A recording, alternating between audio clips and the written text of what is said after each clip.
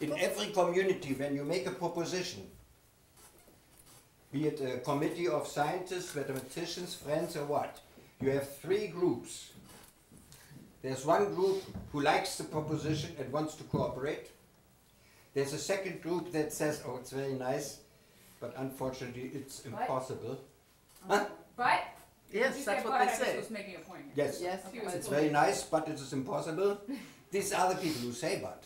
right, that's what she just Yes. said.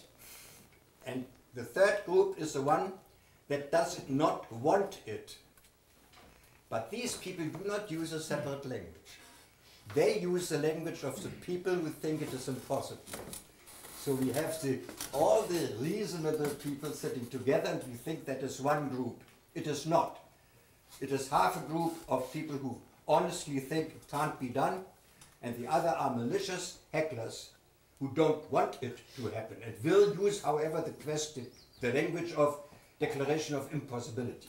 And that is our radical next step. How can we turn it off? It being the English language in the mouth of people who don't want change. You have to learn the language of anti-change people. The language. Never mind the anti-change people. Forget them, marry them, do whatever you want. But the language they speak has to be grating on your chin, on your back. You must ask for a massage after having talked to such a person. It should be like measles or ticks. Thank you.